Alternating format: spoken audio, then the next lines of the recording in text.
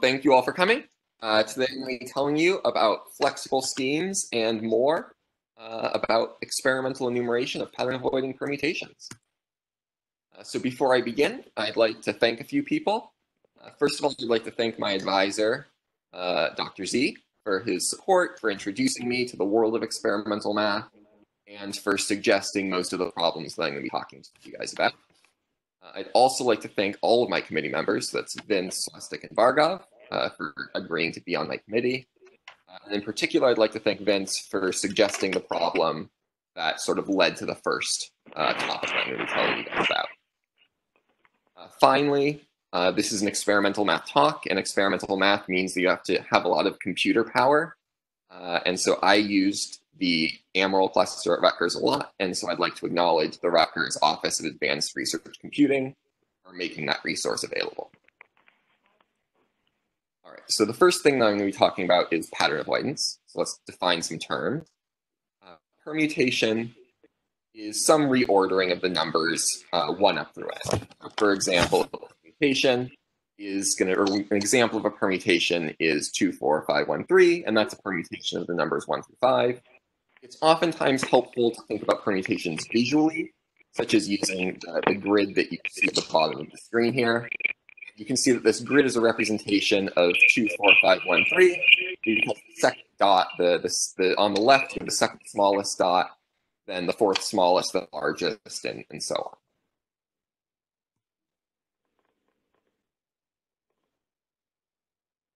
All right, so one thing that we like to talk about in terms of permutations is pattern containment. And so a permutation contains a pattern. If we can take some of the elements of that permutation, and if we just look at those particular elements, we see if they have the same relative order as the pattern.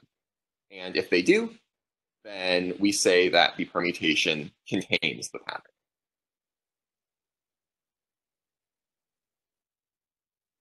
So for example, 2, 4, 5, 1, 3 contains the pattern 1, 3, 2, because if we just look at 2, 5, and 3, they have the same order, smallest, largest, and then middle as 1, 3, 2. However, Bargov is asking if I can mute everyone. I think I can mute everyone. Let me just finish the slide and I will. So 2, 4, 5, 1, 3 does not contain 3, 2, 1, and that's because it doesn't contain any 3 elements, all in decreasing order.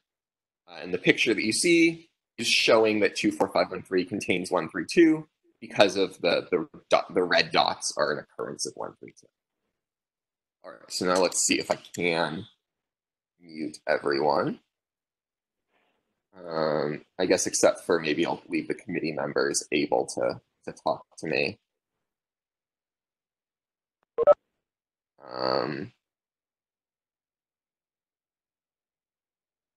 All right. Okay, so I guess I can mute everyone, and then if you have a question that you want to ask me, then you can unmute yourself.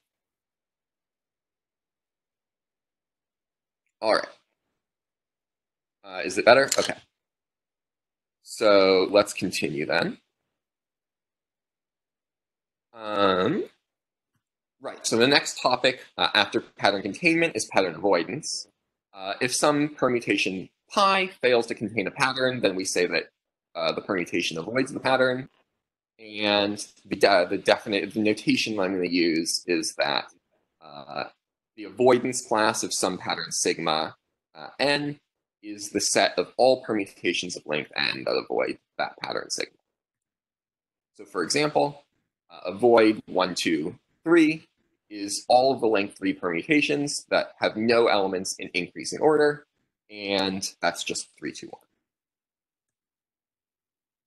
1. The usual, or the most classic question in permutation patterns is for some fixed pattern sigma, can you find a formula or a generating function or some recurrence or some way to easily enumerate or easily find the size of the avoidance class avoid sigma n? And there's a bunch of classical theorems on this subject. The earliest goes back more than 100 years. In 1915, McMahon showed that the number of permutations of length n that avoid 1, 2, 3 is the nth Catalan number, and the formula is given on the slide. Erdős and Sekeresh's famous longest monotone subsequence theorem can be formulated as a theorem about permutation patterns. And what it says is that the avoidance class, where you avoid both the length k increasing pattern and the length L decreasing pattern, the avoidance class is empty if n is too large relative to k and m. The study of permutation patterns, though, really sort of began in earnest with Knuth in The Art of Computer Programming, and he showed that not only is the set of permutations avoiding 1, 2, 3 counted by the Catalan numbers, but actually that's true for every length 3 permutation. So all 6 of them are all counted by the Catalan numbers. All right, so those are some classical results on permutation patterns. But what I want to talk to you today about is not that, or is related to that, but not exactly that. I want to specifically talk to you about enumeration schemes.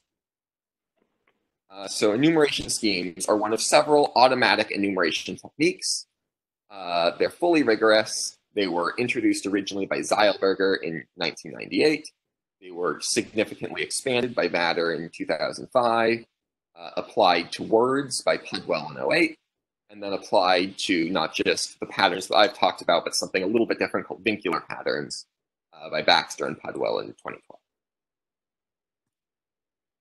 So enumeration schemes are an example of experimental math. And by experimental math, I just mean math where a computer plays an essential role. And so there's several reasons that you might want to do experimental math. One is that you as a person only have one brain, but computers have many processors, and you can use many computers at once. Humans also make mistakes, and computers don't. And if a computer does make a mistake, it's usually because a human screwed up programming it. And finally, computers are always improving. The chips are always getting smaller. They're always getting faster. But humans have not been upgraded in 200,000 years, despite countless documented bugs. So here's many good reasons to use computers in your math. The general goal of enumeration schemes, and in general any experimental approach to pattern avoidance, is that we're going to want to input a pattern or a set of patterns, and then we're going to want to do some work. We're going to have our computer check some things out, and hopefully it'll produce a certificate for us. And when it does produce a certificate for us, we can use that certificate to find the size of this avoidance class avoids sigma n in polynomial time, where it's a polynomial in n. And the key object that we're going to be looking at is the z sets. And I really only have this definition on this slide so that I can say that I gave you a precise definition of a z set. I don't expect anyone to actually read it. The important thing to notice is that there's 3 arguments to this z function. There's the pattern that you're trying to avoid. There's this set of d's that's called downfix. And then there's this set of g's that's called the gap vector. On the next slide, I'll explain exactly what those do via an example. So here's your example. Let's look at z of 1, 3, 2, 2, 1, and then our gap vector is 1, 0, 2. So what the downfix of 2, 1 means is that 2 and 1 occur in that order in the permutation. So if you look at the 3 permutations in the set, they all have 2, 1 in that order. Then what the gap vector does is the gap vector tells you where the downfix elements occur inside the permutation. So its first element is a 1. That means that there's 1 permutation element before the 2. The second element is a 0. That means that there's 0 elements between 1. And the third is a 1. Is a 2 between that occur after the 1. And here are the 3 permutations that fulfill those criteria and also avoid 1, 3, 2. And then you also have pictures of them on the same slide. So our goal is going to be to find the number of permutations of length n that avoid 1, 2, 3. And equivalently, that's going to be z of 1, 2, 3, and then the empty set and the gap vector n. And so we start out with no elements of our permutation, and we're going to build it up element by element. So the first element that we add, we can add it anywhere we want. We now have a downfix of 1. We have a gap of g1 on the left side of that element, and a gap of g2 on the right side. Now I'm going to add a second element, and this time I have a choice. I could either add my 2 element after the 1, as you see on the left side of your screen, or I could add the 2 element before the 1, as you see on the right side of the screen. and I make one of those two choices, and in each case I get a new gap vector. But something interesting happens with the second choice. If that one is ever going to be a problem for me, if it's ever going to participate in a 1, 2, 3 pattern, that must mean that there's two things larger than it to its right. And whatever those two things that are larger than it to its right are, they're going to form a 1, 2, 3 pattern with the 2. And so what that means is that my 1 is just not important. If it ever participates in the forbidden pattern, something else will cause that forbidden pattern anyway. So I can forget about the 1 and delete it. And in general, that's how these enumeration schemes work. We take a down fix, we figure out what elements we can delete, we delete them, and then we get a simpler down fix. And that drives our recurrence forward. All right, I've only reduced one of my length to down fixes. I need to get the other one too. The way that I'm going to do that is I'm going to look at my second down fix, which was the 1, 2 one. And I'm going to say, how big is G3? Is G3 at least 1? Or sorry, that should be greater than or equal to 1. Is there something that comes after 2? And if there's something that comes after 2, then it has to be bigger than 2. And so I have a 1, 2, 3 pattern. And nothing that fulfills those criteria can ever be in my Z set because it'll have to contain 1, 2, 3. On the other hand, if G3 is equal to 0, then my 2 can never participate in a forbidden pattern, so I can just delete it just like I deleted the 1 last time. And again, I've managed to put myself back into a simpler, smaller down fix. All right, so here's the resulting set of occurrences, and this gives you a very fast, efficient way to calculate the number of 1, 2, 3 avoiding permutations. And a computer could find this for itself. All right, so here's the general algorithm. I'm going to input a downfix D1, D2 up through DK in a pattern. I'm going to determine which gap vectors guarantee me that my forbidden pattern always has to occur. So in the last example, that was when G3 was bigger than 0. Then I'm going to look at all of the other gap vectors, and I'm going to say, can any of my downfix elements be deleted? So in the last example, 2 could be deleted. And if so, I can rewrite the size of this set, the size of this Z set as the size of a different Z set with a shorter downfix. And if not, then I'll separate my Z set into several more Z sets based on where the next largest element occurs. All right, so that is sort of how enumeration schemes work. The next topic that I want to mention is the insertion encoding, which is just a different experimental approach to enumerating these pattern avoiding permutations.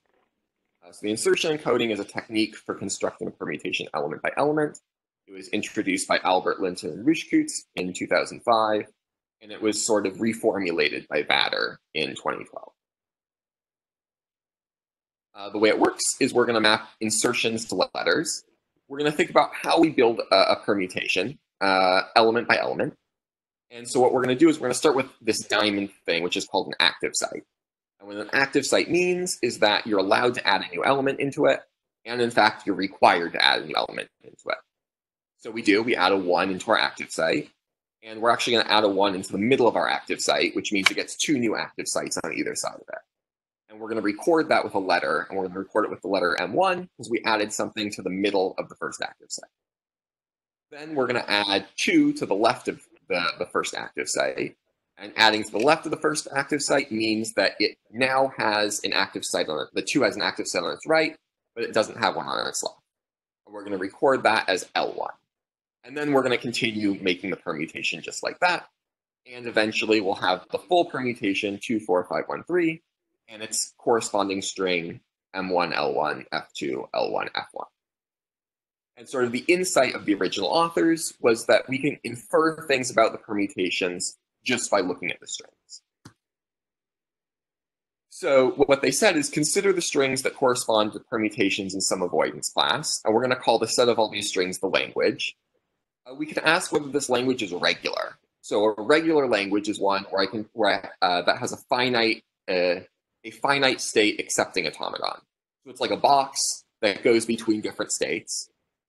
You feed it a letter and it moves to a new state. You feed it another letter and it moves to a new state. And at the end, you should be able to tell whether the string is in your language based on where the automaton ended up. So if the language is regular, then that means that there's a fast, when I say fast, I don't just mean polynomial time, I actually mean linear time algorithm to calculate the size of the avoidance class.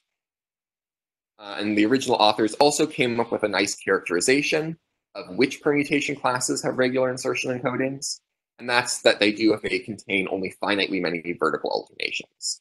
And a vertical alternation is a permutation where all of the even elements are larger than all of the odd elements, or vice versa.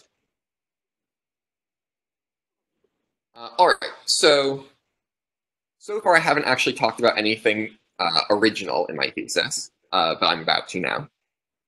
The stuff that I actually worked on are called flexible schemes. And the goal of flexible schemes is to generate generalized enumeration schemes so that they can enumerate any permutation class that either has a finite traditional scheme or a regular insertion encoding. And this problem was suggested to me by Bensvad.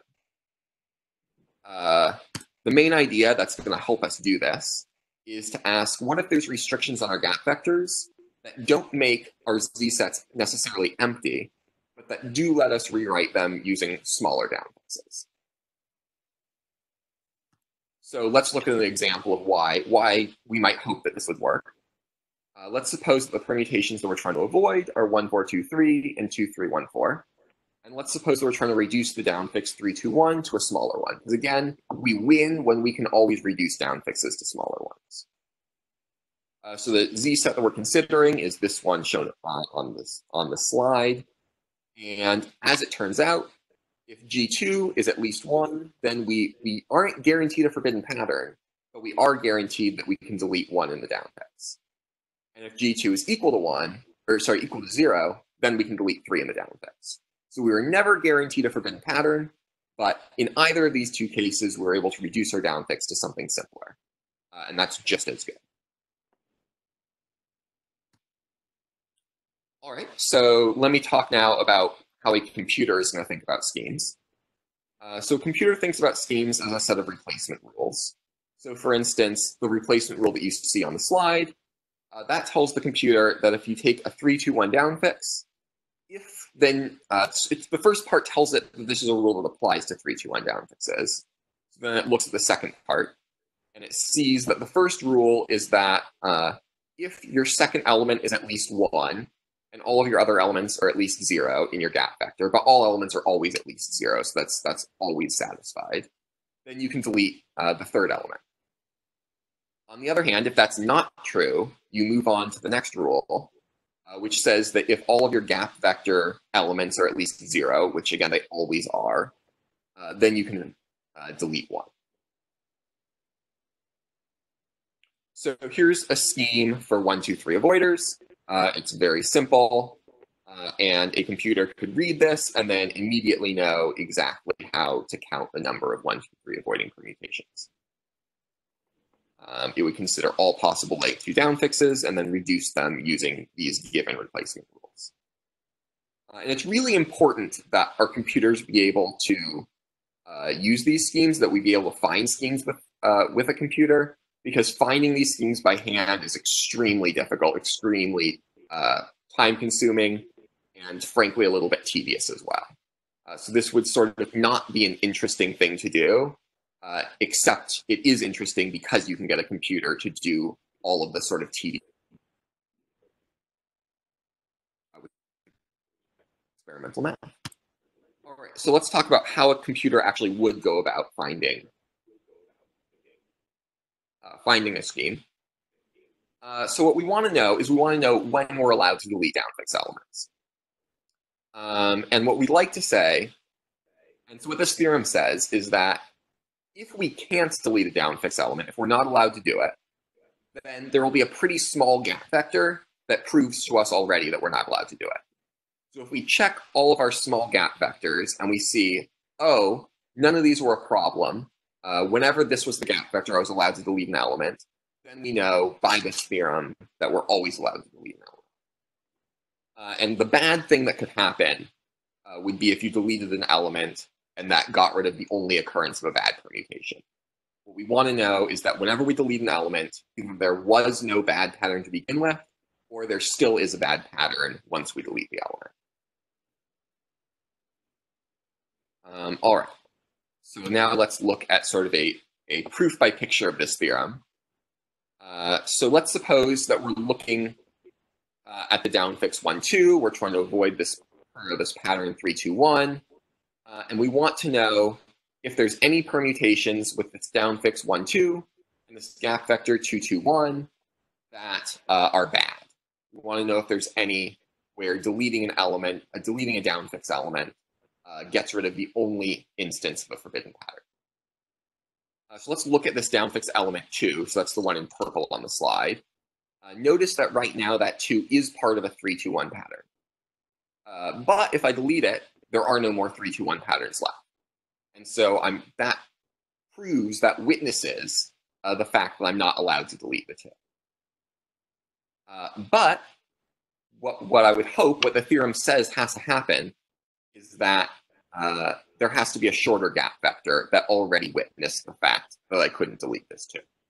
And the way that I'm going to form that gap vector is I'm going to take all of the points that I needed to make sure that I satisfy this gap condition H, so that's the one on the far right, as well as 2 points that created a bad pattern with that purple dot. I'm going to keep those, and I'm going to get rid of all the other ones. And so now what I've got is I've got a smaller permutation that also has the property that it contains a bad 3, 2, 1 pattern, and that when I delete the purple dot, I no longer have a bad 3, 2, 1 pattern. All right, so the other important thing is that I claimed to you that flexible schemes could count anything at all that a regular traditional insertion, or a traditional enumeration scheme or a regular insertion encoding could count. And so that had better be true. And this theorem says that it is. It says that if you have some set of forbidden patterns, then that set of forbidden patterns gives you an avoidance class with a regular insertion encoding, then that class also must have a finite flexible scheme. And here's a very hand-wavy proof outline. Recall that the regular insertion encoding was equivalent to saying that your permutation class only has finitely many vertical alternations. And we'll say that they all have length less than 2. Then any gap vector has to have less than k positive entries, or it's not going to give you any valid permutations, because you could take k plus 1 positive entries and k plus 1 downfix elements and make a vertical alternation of length 2k plus 2. So you're going to choose some downfix pi and some gap vector with, again, fewer than k positive entries. And so what has to happen for a downfix element not to be deletable? There has to be some permutation that sort of makes it not deletable. And so consider some downfix element and look at the permutation that sort of makes it not deletable, the permutation that contains a forbidden subpattern only because that downfix element is there. And notice that each permutation will only do that for finitely many downfix elements, and there's only finitely many permutations. And so if your downfix is long enough, then there has to be a deletable element.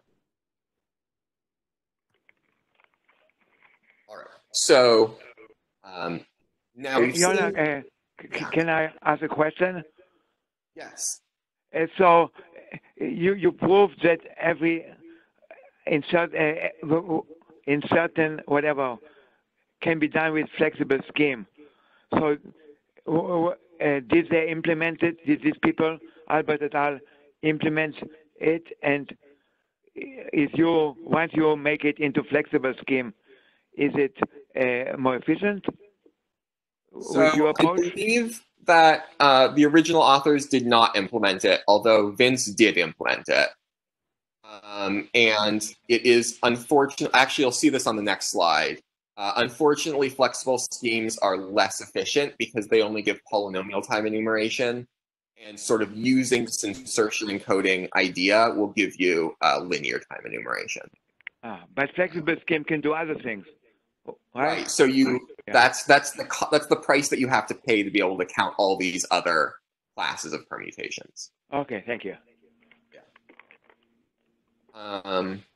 All right, so as promised, flexible schemes count anything that regular enumeration schemes or insertion encodings can.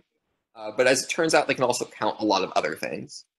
And so this table shows you the results of my experiments on how well flexible schemes work, essentially. So for instance, this first row tells you about all of the patterns of length 3. So that's the 6 permutations of length 3. And there's sort of some trivial symmetries in these patterns. So for instance, if you know how to count the number of the avoidance class of one pattern, then you automatically know how to count the avoidance class of the reverse of that pattern or the inverse of that pattern. And so every pattern has up to 8 other patterns that are sort of trivially the same as it. And so of the 6 length 3 patterns, there's only 2 interesting symmetry classes. And both of those can be counted with enumeration schemes or with flexible schemes. So there's really no advantage in using flexible schemes over enumeration schemes for length 3, 4, 5 patterns, or for pairs of patterns of length 3. But once you look at patterns of length 4, or pairs of patterns of length 4, or a pair with one pattern of length 4 and one of length 5, you do get a lot of new stuff with flexible schemes. And in particular, with 2 patterns of length 4, you get to count 9 new symmetry classes that you couldn't do with either the insertion encoding or with traditional enumeration schemes. And I suspect it's hard to do experiments on patterns longer than this, but I expect that if you did, you would find that flexible schemes do even better. However, flexible schemes do come with some drawbacks. Traditional enumeration schemes, you could have a pre-computed limit on how long the gap conditions we have to consider are. Whereas for flexible schemes, you don't get that. So you just have to keep on looking until you give up. And then this is actually something that Dr. Z already asked about, but they're slower than the insertion encoding because they run in O of n to the d plus 2 time, where d is the depth of the scheme, whereas the insertion encoding runs in O of n. All right, so one other topic that I wanted to mention is covincular pattern avoidance. And so a covincular pattern consists of a permutation and then some set of indices of that permutation. And the way to talk about containment of a covincular pattern is that a permutation contains this pattern if it contains sigma as like a regular permutation. So first it has to contain it as a regular permutation, but then the occurrence of sigma in it has to have this extra special property that if J is an X, if J is in the set of indices, then whatever permutation elements correspond to J and J plus 1 have to be just 1 apart in value. So for example, 1, 4, 2, 3 contains the vincular pattern or the covincular pattern 1, 3, 2, and then the set 2, but it avoids 1, 2, 3, and then the set 1, 2, because 3 and 4 are consecutive values, so we're allowed to have 2 in that set, but 1 and 3 are not consecutive values, so we're not allowed to have 1 in that set. So there really isn't so much to say about flexible schemes for covincular patterns other than the fact that they work. They work with some modifications. The main modification is that prefix permutations and downfixes now have to be treated as spaced, which means that some consecutive values are treated as being non-consecutive. And again, flexible schemes are able to enumerate many more classes than previous methods were. All right, so then the last enumeration scheme topic that I want to talk about is when do schemes not exist? Usually you start looking for a scheme, and then you decide how much work you're willing to do. And once you've done that much work, if you haven't found a scheme yet, you conclude that there is no scheme. But what's interesting is that sometimes you can actually do some work, and at the end of all that work, prove that there's actually no scheme. And you do that using the theorem, which says that if you have a set of patterns whose longest increasing interval has length L, so an interval in a permutation is some set of permutation elements that are consecutive both in position in the permutation and also consecutive in value. And then an increasing interval is just an interval where all the elements are increasing. So suppose that this inequality holds for some k, and take pi prime to be the downfix 1, 2 up through k minus 1. If you know that this downfix is ES irreducible, so traditional enumeration scheme irreducible, then Also, if you make that downfix 1 longer, you're still going to be ES, or traditional scheme irreducible. And what that means is that since you can keep on finding longer and longer downfixes that can't be reduced, it must be the case that no finite scheme exists. In particular, if the longest increasing interval has length 1 and 1, 2, 3 is ES irreducible, then no scheme exists. All right, so this is an even more hand-wavy proof than the last one. Let's suppose that I'm trying to avoid 1, 3, 2, 4. I want to show that 1 is ES irreducible. So this picture shows that the 1 in this downfix 1, 2, 3 is ES irreducible because I have a 1, 3, 2, 4 pattern. So if I got rid of that one element, that's the one that's in the bottom left-hand corner, now I no longer have a 1, 3, 2, 4 pattern. So it's bad. It's not allowed to delete that one. And what I'm going to do to make a 1, 2, 3, 4 pattern where the 1 is still irreducible, or is still not ES irreducible, is I'm going to take the final downfix element, that final blue dot, and I'm going to add a new blue dot right next to it. And that new blue dot is going to form an increasing interval with the original blue dot. And the point is that increasing intervals are sort of special in permutations, because if I use 2 elements of an increasing interval as part of a pattern, they have to form an increasing interval in that pattern. And since 1, 3, 2, 4 has no link to increasing intervals, I can't use those rightmost 2 blue dots both in a 1, 3, 2, 4 pattern. And so it didn't matter, it didn't affect anything that I added a new one. All right, so some future work on enumeration schemes. It would be interesting to build flexible schemes for words. Enumeration schemes already exist for words. It seems very reasonable to have flexible schemes for them as well. Also, the original question, or Vatter's original question was, can you build something that can count anything with a finite enumeration scheme, a regular insertion encoding, or finitely many simple permutations? And so this is actually not a complete answer to that question. But if you could modify flexible schemes to count any class with finitely many simple permutations, then it would be. And finally, an interesting direction to go would be to combine enumeration schemes with the structure paradigm. And I'll talk more about what that would look like in the next section, because I'm going to sort of give it an example of how that could work. All right, so that is it for enumeration schemes. So this next part is counting 1, 4, 2, 3, or equivalently 1, 3, 4, 2 avoiding permutations. And again, this is going to be sort of an example of how you might combine enumeration schemes and the structure paradigm. And the structure paradigm means trying to count a permutation by decomposing it into component structures that are simpler or easier to count sometimes. So a little bit of history about this sequence. The sequence of avoid 1, 3, 4, 2, n, it has a known generating function that's given on the slide. This generating function was originally found by Yonah in 1997 through a bijection with a certain class of labeled trees. It was also shown by Bloom and Elizalde in 2013 through a bijection to a certain class of dict paths. And what we're going to do today is we're going to show recurrence for this sequence using both enumeration scheme and structure ideas. So the first observation that we have to make is that the downfix 2, 1 is ES irreducible because we can delete 1. And this is for the same reason that 2, 1 was ES irreducible back when we were trying to avoid 1, 3, 2. Or, sorry, 1, 2, 3. On the other hand, if our downfix is not 2, 1, if it's 1, 2 instead, if some permutation avoids 1, 4, 2, 3. Oh, sorry. So I forgot to tell you why 1, 4, 2, 3 is the same as avoiding 1, 3, 4, 2. And it's just for a trivial reason. It's because they're inverses. So counting the permutations that avoid 1, 3, 4, 2 is the same as 1, 4, 2, 3. Anyway, so if you avoid 1, 4, 2, 3, and you have a 1, 2 downfix, then all the elements in the permutation between the 1 and the 2 are smaller than all the elements after the 2, which is exactly what's shown in the picture at the bottom of the slide. Fortunately, though, much more than that is true.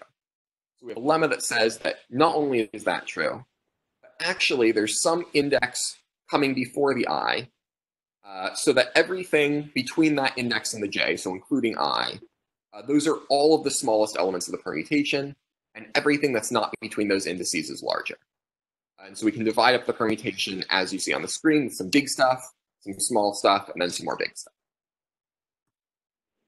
And then we get another lemma that says that if you define all of the big stuff to be pi up and all of the small stuff to be pi down, and we're going to actually say that pi up prime is pi up plus the very first element of pi down, then you can know whether a permutation avoids 1, 4, 2, 3 just by knowing whether pi up prime and pi down avoid 1, 4, 2, 3. And so this is sort of the structure idea, that by making statements about these two component permutations, we can conclude things about the avoidance properties of the whole permutation. Hey, Yonah, I have a question. Yeah. Can this argument be automated so possibly the computer can find other cases? Or that's purely so human? I think that I'm hopeful that it could be. This is unfortunately like a sort of an ad hoc. Unfortunately, this section is kind of ad hoc and it specifically works for 1, 4, 2, 3. But I think that the ideas could be generalized, with maybe quite a bit of work, be generalized so that a computer actually could have found this and could find similar arguments for other classes. Yeah, that would be nice. Also, yeah. your proof is probably shorter than the previous proofs, isn't it? Put everything together. I think so. I would have to check again to make sure. Okay. But I think that's true. It's also like, I mean, it's not entirely clear how you would score them, though, because this proof just gives a recurrence. It doesn't give a generating function. So in that sense, it's like maybe not as desirable as maybe Bona's proof. But on the other hand, you don't have to also know how to count a certain class of labeled trees. So in that way, maybe it's nicer. Yeah. No, but by the way, Bona cheated. He just quoted the well-known results that other people did as the generating function. So in this case, yeah, I think it's a matter of taste. Yeah. Okay. All right.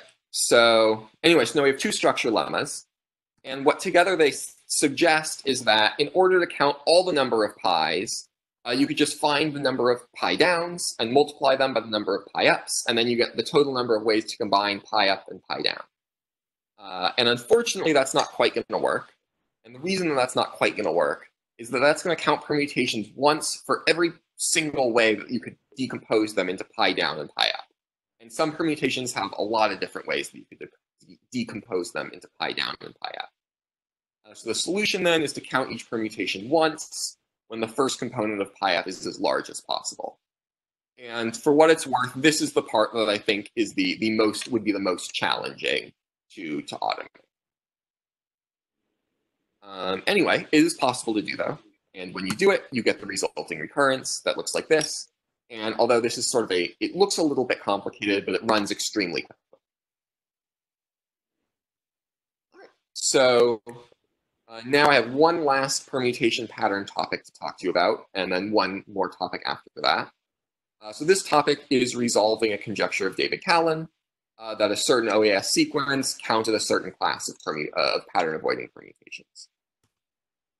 So before I start, though, I have to talk a little bit about dashed permutations, or dashed patterns, rather. So a permutation contains a dashed pattern if, first of all, it has to contain this pattern as like a regular pattern. And then it also has one additional restriction, which is that if the dashed pattern has no dash between two elements, then those two elements have to be represented in the permutation by consecutive elements. Let's look at the examples. 251346 contains 3-1-24, and that's because it contains 3, 1, 2, 4 as like a regular pattern, and an occurrence of that has the 4 and the 6 right next to each other as the 2 and 4 required. However, 536 is 214 or 21-3-4, and that's because even though it literally contains 2, 1, 3, 4 as a subsequence, the 2 and the 1 have to be consecutive, and they're not in this permutation. So Callan had a conjecture about these, which is that if I define a sequence in the as you see on the slide, they count the number of permutations to avoid this set of 4 patterns that you also see on the slide. And so the purpose of this section is to show that that conjecture is true. There's two steps to proving that it's true. The first step is what I'm calling D-dashing. It's taking this conjecture about dashed patterns and turning it into a conjecture about regular patterns. As it turns out, if we let B be the set of dashed patterns where there's dashes everywhere, so in other words, there's absolutely no restrictions on where elements occur relative to each other, that's the same as making B just a set of regular patterns. And as it turns out, the number of, or the permutations that avoid the dashed patterns are actually exactly the same as the permutations that avoid the undashed patterns. And so now we can answer this question as just a regular permutation avoidance question instead of a dashed pattern avoidance question. And the way that we're going to do that is we're going to look at all of the different ways that you can take a length n-1 pattern and turn it into a length n pattern. So I've written again the patterns that we're trying to avoid at the top of the slide. And notice that every pattern that avoids all four of those patterns either has 1 and 2 consecutive, or it has either 1 or 2 occurring at the very end. So that suggests that in order to make a permutation longer, we can increase each element in the permutation by 1 and then do one of 4 things.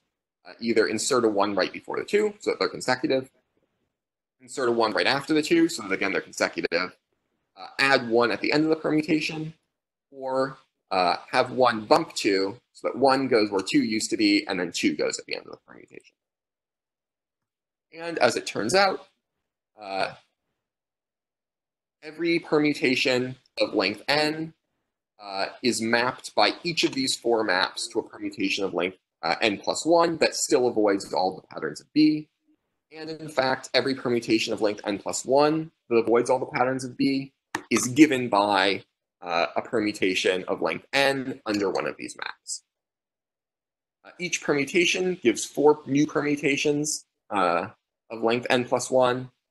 And some of those permutations are going to be double counted, but we can figure out exactly how many are double counted. It turns out that there's 2 double counted permutations for every permutation.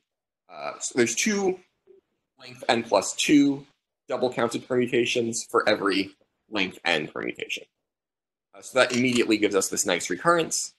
And since the recurrence has this, or this is the same recurrence that defined our original sequence, they also have the same initial conditions, so therefore our original sequence does count this set of pattern avoiding permutations. Hey, Yonah, does this sequence also count other objects? Yeah, it counts a ton of different objects. You can go here. So as a reminder, this is the OAS sequence. If you want to know all the other objects that it counts, you can go check out that sequence in the OAS. But yeah, so can you make a beautiful proof into a bijective proof to one of the families that are counted? I have not looked into doing that, but I'm sure that there's enough other classes that there's bound to be some nice bijections in there. Yeah, I'm sure that you can make it into a beautiful bijection. It's a really nice proof. Yeah. Okay, go ahead. All right. So my last topic is a generalization of Claude Lenormand's raboter operation. So this was introduced to me by Neil Sloan, and the operation is that you write out the binary representation of some integer n. You look at each run of consecutive 1s and consecutive 0s, and you reduce the length of each 1 by 1. And then whatever you get at the end, that's the binary expansion for R of n. So for example, if I'm trying to find R of 12, I would write 12 in binary as 1, 1, 0, 0. I would take each of my runs of 1s, or my 1 run of 1s, and chop 1, 1 off. I would take my run of 0s and chop a 0 off, and I would be left with 1, 0, which is the binary expansion of 2. So R of 12 is 2. All right, so Sloan introduced this, looking at sums of these Rn's. And so he defined L of k to be the sum for n, or the sum of R of n over all n with length k+1 binary representations. And he conjectured that L of k had this nice formula, and that was quickly proven by Zeilberger and Wu. So what I want to do is I'm going to generalize this to use different bases. There's nothing special about binary. We could have a raboter operation in any base B. The way that we're going to do that is we're going to start by writing out the representation of n in base b. We're going to reduce the length, we're going to look at each run of consecutive digits, or each run of all of the same digits consecutively. And we're going to reduce the length of each run by 1. And then the result is going to be the base b representation of r of bn. And we'll define L of bk to be the sum of r of bn over all n whose base b representations have k plus 1 digits. And we can find a nice closed form for L of bk. And the way that we're going to do that is we're going to separate numbers with length k plus 1 base b expansions into cases based on whether the last 2 digits are the same or the last 2 digits are distinct. That's going to let us derive the recurrence that you see on the slide. And then we're going to notice, we're going to conjecture a formula for it, and notice that that formula happens to have the same recurrence and initial conditions as LBK. We can also talk about higher powers of the raboter operation. So for instance, we can define L of PBK to be the sum of R of Bn to the P over all n whose base B representations have exactly k plus 1 elements. And as it turns out, in order to find a formula or an explicit formula for that, we're going to have to introduce another function, L of LPBK, which is the sum of R of Bn to the P over all n whose base B representation has k plus 1 digits, the last digit of which is out. And we can find a nice system of recurrences that represent each of those two functions in terms of each other. And we can't quite solve these systems of recurrences the way that we could when we weren't taking higher powers. But we can do, using this maple package raboter, is we can find a closed form for LPBK whenever B and P are fixed and K is variable. We can also make conjectures about what LPBK is going to be whenever P is fixed and both K and B now are allowed to be variable. And so here are some of the things that this maple package is able to show. It's able to show, for instance, that L of 22K is given by this formula here. And it conjectures, but is not able to prove that L of 2BK is given by this, somewhat more complicated, but it takes B as a variable instead of making you input an exact value. So Yonah, this formula. The computer cannot prove it, but can you prove it? I did not actually try to prove that. So officially, it's still a conjecture. It is still. It's a quote conjecture. Like, we have a whole lot of evidence that it's actually true. Yeah. But I don't have a proof that is actually the right formula yet. But it's not routine to prove it. You have a recurrence, so you cannot just plug it into the recurrence. Some issues. I think the reason that it's not trivial to prove it is because B is a variable, and this recurrence has a sum that is and the number of terms in this sum is B. And so the number of terms in this sum is a variable once we let B be a variable. Interesting. So it's not entirely trivial to prove it. So it's still a conjecture. Right. So that's why it's not. That's why we're able to prove it when B is fixed, but it's not as easy to prove when B is a variable. Oh, interesting. Thank you. You're welcome. All right. So.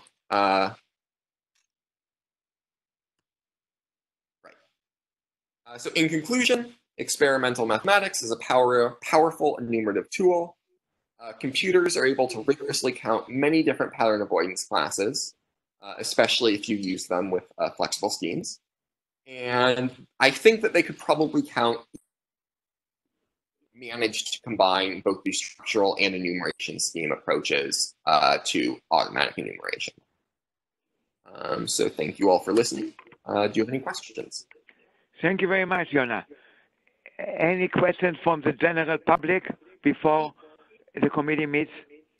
I just wanted to say this was fascinating. I really enjoyed it. And I was just wondering if there's any practical application that you might tell us about this. Like, will it make our elections safer? I'm told that if you do enough permutation patterns, that can cure coronavirus. I think I'm already cured. Other questions? I don't actually know of any applications. Okay. I'm sure that they exist. I'm sure that there are some out there. Well, thank you. Can I say something? Application is a dirty word, so that's the word. Other questions? Yeah, I knew that would be controversial. Other question from the audience? In that case, the audience is I'll ask kindly a asked question. to I have a leave. question. Yeah, go ahead. Hey, Yonah, it's Danny. Hey, Danny. Hey, so I had to step out for a minute, so I might have missed it. But in your intro, you said that computers are great for experimental math because they're faster than us and can do lots of computations, and they're smarter than us, and those were separate. So I caught the part where the computer was faster, could do lots of tedious computation really quick. I missed the part where it gave an insight that didn't occur to you. It actually. I mean, I guess I would say that there are two things that computers do that I think could count as giving insights that didn't occur to me. So one of them is when you do a bunch of experimentation that suggests a conjecture to you that you never would have come up with if you hadn't done all of that experimentation. No, that's the first part. That's just cranking things out. I want a better example. I mean,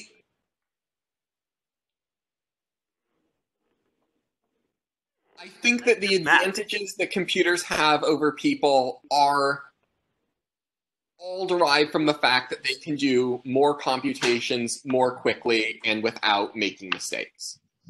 Okay. And so aside from that fact, I don't think that computers have advantages over people. Okay.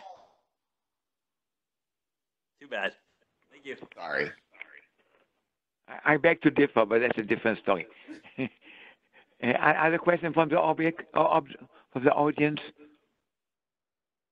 In this case, the general public is asked to kindly leave, so we have privacy with the candidate and the members of the committee. So we have 5 seconds to leave. Thank you. Bye. Thank you. We love you. Congratulations. Awesome. You're smarter than any computer. Great work, Yonah. Smartest computer. Hi, Yonah.